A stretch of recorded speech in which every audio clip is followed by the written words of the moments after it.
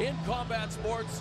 One of the most talented as well, Jeremy Horn. Thanks for stopping by and lending your insight to this fight. Thanks for having me, guys. Jeremy, so far, King of the Cage, shock and awe.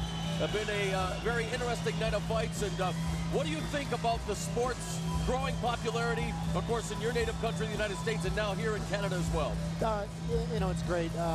I knew it was only a matter of time. You know, the more people see the sport, the more they're going to love it. So it's only a matter of time before it explodes. All right, we look forward to hearing your analysis. And now let's throw it back up to Keith Crawford and referee Herb Dean's last-minute instructions. Okay, gentlemen, we've gone over the rules. Protect yourself at all times. Follow my instructions at all times. Let's have a clean fight. Touch gloves. Come out ready. All right, both these fighters well-versed in the ground game. The Brazilian Jiu-Jitsu of Kirmse, submission grappling of Danzig. Right up your alley there, Mr. Horn. So it should be interesting to see what transpires here in this matchup. Yeah, I'm looking forward to this one. I've heard a lot about Mac, and I'm anxious to see him fight. Touch gloves to kick things off.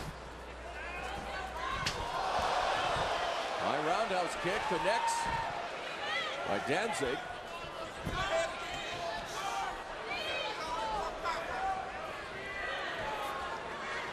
What should Kirmse do here in Gumby? Exactly what Mac just did. You know, when you get your back pinned against the fence, you want to try and circle off as soon as possible. I will not take credit for that nickname, by the way, Jeremy. I know you're not extremely comfortable with that name, Mr. Rufus. I guess that's kind of the way nicknames work. They get stuck on you and they don't go away. Right here on the ground, what do you see happening here, Jeremy?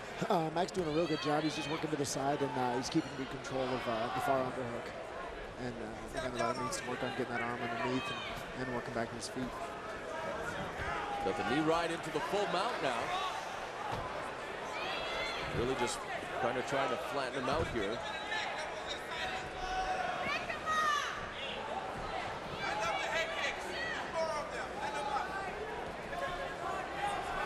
Trying to posture now, great separation, a flurry of lefts and rights. Now giving up his back, and Jeremy, really, how, again, a lot of people, they want to see the stand-up and everything else, but I mean, mixed martial arts does include the great ground game, and what are we seeing here happening on the bottom? Why are these fighters, look at here now, not being able to defend themselves intelligently? What should he be trying to do to avoid what's going on? Right there, just what he did. You know, I'd always rather see a guy turn his back and look to defend the choke than to stay on the bottom and get punched. You know, it's better to take a chance and lose than to lose because you didn't do anything. Right, and lose he does. But, you know, he did it right. Rather than get punched and let the referee stop it, he rolled over, he went for something, he gave it a shot, and he ended up getting on the choke, but that's not always the way it goes. Sometimes you can get away. So, we did predict it the way it probably would go too, because these fighters are definitely rear naked choke happy when it comes to their style of fighting. And let's take a look at the replay here, guys. Yeah, Mac did a real good job of just pulling him back into him, getting both hooks in, and it looked like he had an arm in already, so that can make it real tough to defend that when the guy gets an arm in early. I'm very fond of that choke. That's the first move I learned in Jiu-Jitsu. I am now training Jiu-Jitsu. It's fun, it's great. Yeah, the rear naked's obviously it's a real solid one. You know, it's easy to learn, and it can be applied pretty easily. So. And now we'll go to ring announcer Keith Crawford to make this submission victory official. One more time for these two gladiators. The fight was stopped by referee Herb Dean at 1 minute 45 seconds of first round due to tap out by a rear naked choke. Your winner, Mac+Danzig.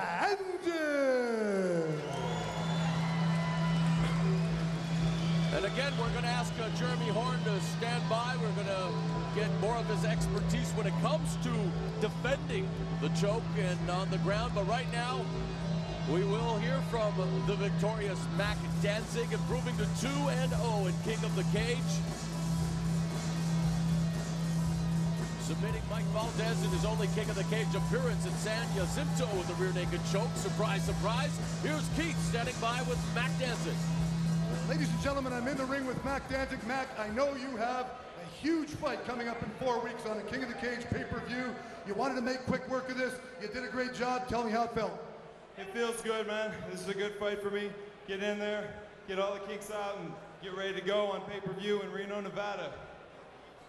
So how does your training change now as far as just going right back into it? It doesn't change at all, I'm guessing. All it does is get harder. I'm going to train harder. This is going to be the biggest fight coming up in my life. October 29th, Reno, Nevada. November 11th on pay-per-view, King of the Cage. Watch it. Ladies and gentlemen, King of the Cage superstar, Mac+Danzig.